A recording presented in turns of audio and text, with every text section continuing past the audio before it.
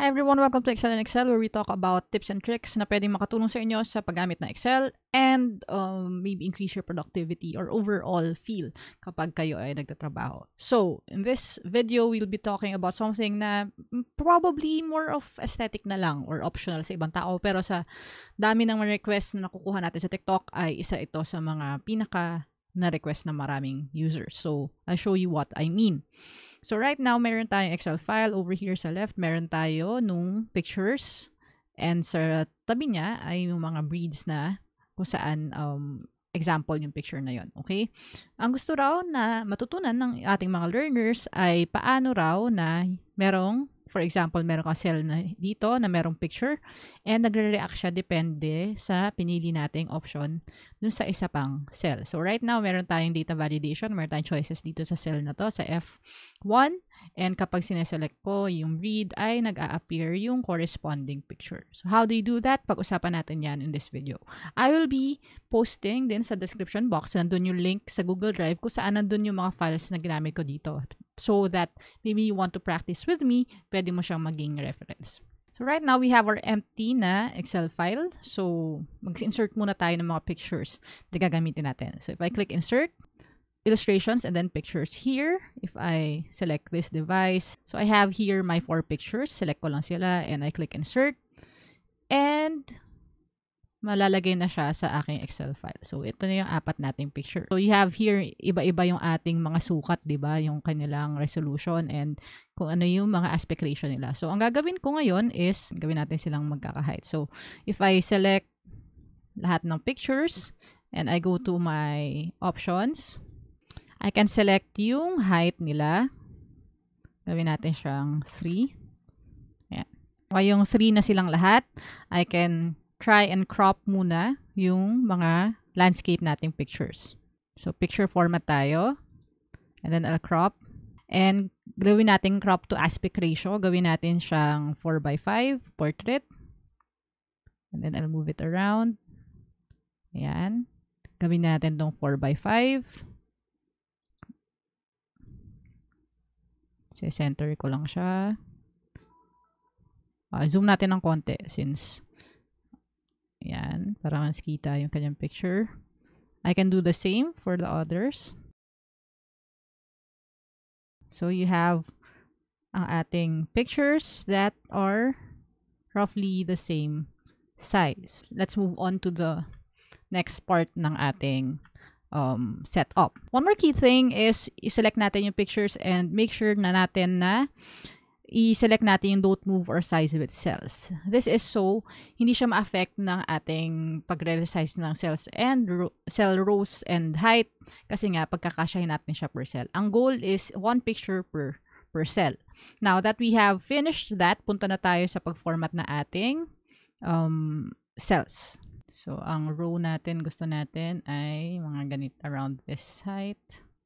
And then yung ating width, test natin. Yan, medyo kasya na siya. Okay. So, ang goal natin is ma-recognize na Excel na yung picture ay nandun sa isang cell na yon para mag-react siya. Yeah. So, i-hold ko yung Alt before ko siya i-move and it will be magnetized dun sa sides ng iyong cells. You can see that na parang na dumidikit siya. Pag hindi kasi, meron lang akong free movement. Okay? So, press natin Alt tapos tsaka natin siya idikit sa ating cell. And do the same for all the other pictures.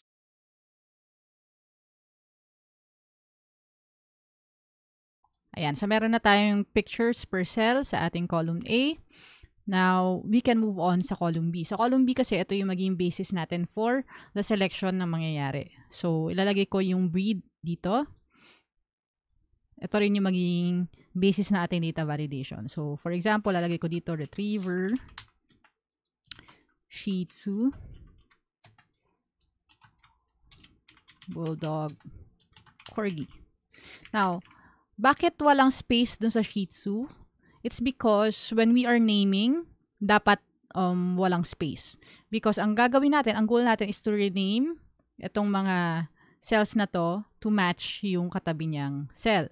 Ngayon, kapag may space dito, ma-assignan siya ng underscore. Ganon siya sa naming. Kasi nga, you can't use named references na may space. So, yung option mo is to either have the two words together like that or just add an underscore. Okay? So, ang mangyayari kasi sa next step natin ay isa-select natin yung dalawang columns natin. Yan. Tapos, gagawin natin, punta tayo sa formulas and we have to create from selection. Now, dun sa create from selection, meron ka options dito. Ibig sabihin lang nun is, i-name mo depending sa value nun sa location. For example, ito, lalagyan natin right column. So, uncheck natin yung top row. Ibig sabihin lang nun is, kung ano yung nasa right na column, magiging name nung nasa left, dun sa pares. So, if I click here, okay. Yan. If I go to cell A1, nakita nyo yung ating name dito sa left, sa name box, ay retriever na. Sa baba, Shih Tzu, and so forth. So, nagre-react na siya. Ibig sabihin, if at any point, sa document ko, gusto kong mag-refer to the cell na may picture, I'll just select here yung ating name, for example, Corgi, and you can see napunta na siya sa cell A4. So, now that we have that, meron na tayo nung reference natin or pagkukunan natin ng data, we have to set up na yung ating place where we will look up yung ating breed. So, here, let's key in something. So, lagay ka lang muna breed dyan, and then dito, yung picture. So, mag-i-insert ako ng another picture na magiging, i-replace depende dun sa value na nasa breed.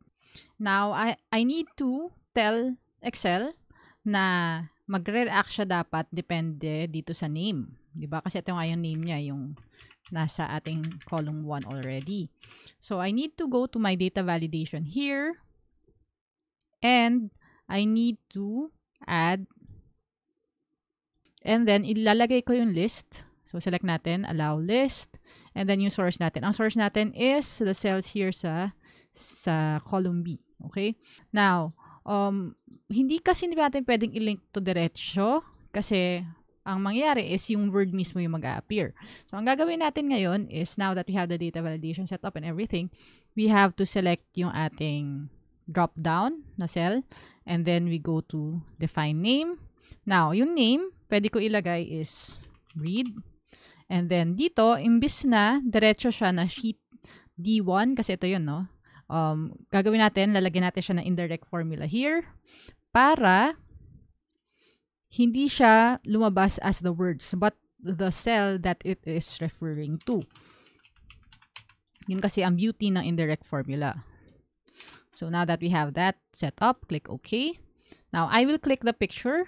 Tapos, you can see here, meron siyang formula bar, right? Habang naka-select, punta ka sa formula bar, equals, and then lagyan natin yung breed na cell or whatever yung niname natin do sa ating dropdown.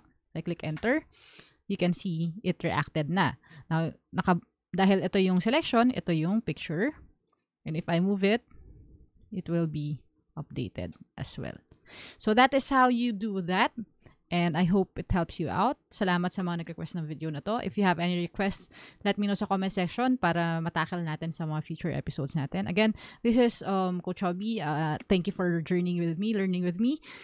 As I always say, we can only try to be better versions of ourselves, be better today than you were yesterday. And see you sa next natin video. God bless. And yeah, ingat palagi. Stay safe.